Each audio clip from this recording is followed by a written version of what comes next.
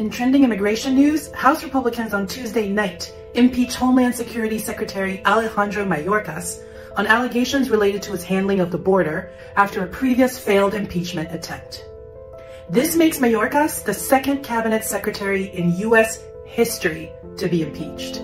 House Republicans accuse Mayorkas of disregarding immigration laws and obstructing oversight.